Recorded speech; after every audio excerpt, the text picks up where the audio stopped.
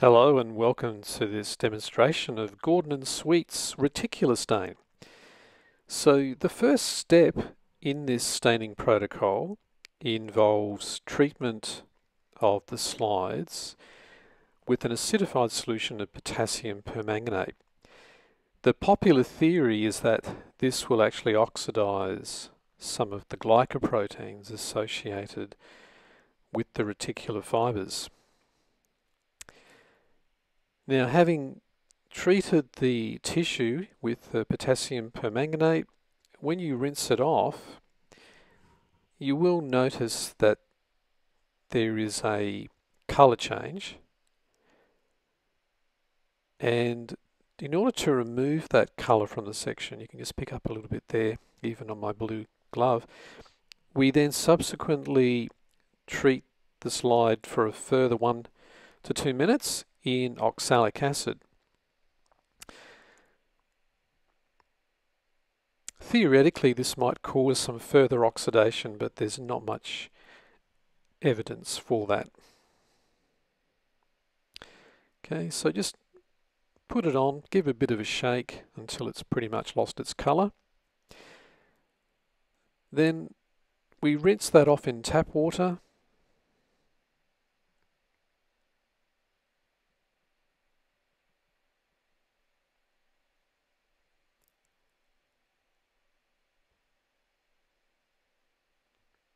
Followed by deionized water. So this is the first critical step now where it's essential to start removing as much impurities from the tap water as possible before we go into the next step. Okay, so once that's nicely rinsed back and front, I'm probably overdoing it a bit here, just to emphasize it. Then shake off the excess, and then we treat with aluminium ferric sulfate, otherwise referred to as iron alum. Now, depending upon which textbook or expert that you listen to, this is either behaving as a mordant to help the silver bind to the tissue, or as other people refer to it, as a sensitizer. Okay, so following that, we rinse well in deionized water once again. Now, whilst it's important to rinse the slides well before going into the silver, which is the next step, there is evidence to suggest that over-rinsing can remove too much of the iron alum and can subsequently result in poor staining. So this is certainly a step that is worth doing a bit of experimentation to see how little or how much is too much. But it is, certainly important to rinse the slides well in deionized water before going into the ammoniacal silver solution. Now, there'll be a separate video that actually explains how to prepare this. So it's always prepared fresh and should be discarded once you're finished staining. Okay, so that's a fairly brief treatment for about 30 seconds. And then, just as important as before going into silver, we must also rinse in deionized water coming out of the silver so as not to form a precipitate on the slide. And at this point, there really isn't much in the way of any colour change. So just to demonstrate that, I'll bring it over. I wouldn't normally do this, but I'll bring it over to this paper here, and I'll just put one of the slides in the dish. And so this is the critical step to develop the colour by reducing the free silver in the section to the metallic silver precipitate. So you might just be able to see a colour change on that one. It's caught up in the shadow a bit. I'll try this one separately. So if you see the colour change there, these are actually sections of lymph nodes, so they're quite small and fairly round, But you'll notice there, if I hold them both together, there's a clear contrast that has developed. Now, if you don't get that, then it's a bad sign that something's gone wrong somewhere, but that looks pretty good. So we'll give those slides a nice rinse, and then we go to the microscope. So this is what you expect to see at this point. There is a mixture of dark brown to almost black fibers, which are the reticular fibers, and then the more golden coloured areas are the thick bundles of type 1 collagen. There's a little bit of background staining there, which is a common problem with this technique. You can see within that germinal centre, some nuclei there picking up some staining. But as we'll see, there's ways to try and reduce that. Okay, and that is by using gold toning.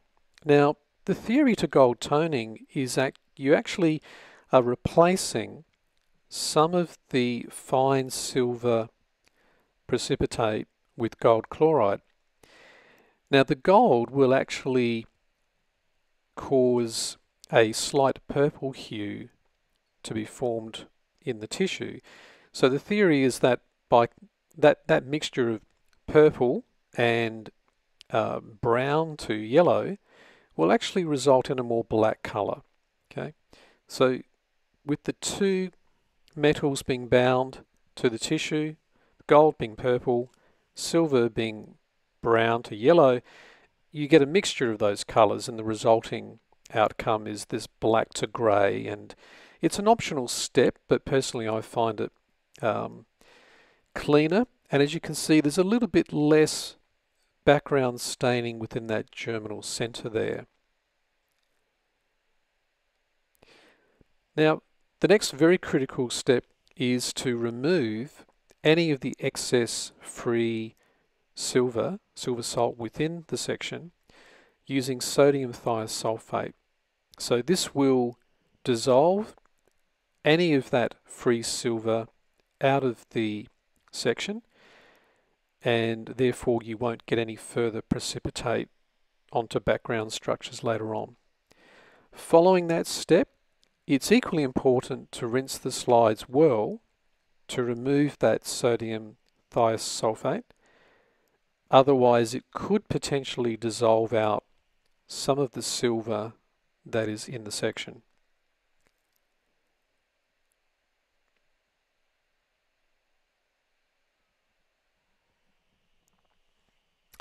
Okay, now once we're happy with the rinsing, to remove the sodium thiosulfate, you can go into any counter stain that you choose to use. So in this case, we're using Nuclear Fast Red, and then we give that a good rinse. This particular counter stain requires a fairly lengthy rinsing step just to clear all the excess. And then following that rinsing step, then we are ready to dehydrate, clear and mount our section. Now at this point, if you wish to fast forward, you may do so. I've got some video showing the outcome at the end, but just as a bit of a reminder as to the technique for dehydration and clearing, using this manual approach that we've got here with the Copland jars. We begin in this case going straight to 70% alcohol because we're coming straight out of water.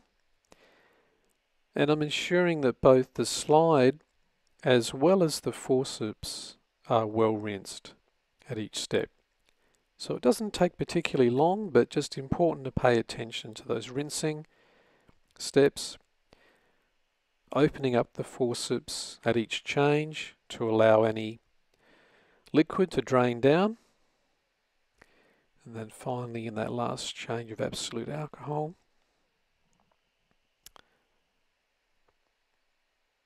giving it a good rinse and a bit of a tilt, the final chance to remove any traces of water before going into 2 changes of xylene. So I won't show that for both slides, But after the second change of xylene and being mounted, this is what we expect to see. So this isn't a bad result. I'm reasonably happy with it. We can see here at the low power there are some reasonably dark grey to black reticular fibres. We'll move to a higher power in a moment. The nuclear fast red is quite light. It's not overpowering, which is good. So I think we need to go to a higher power here to get a better look at that.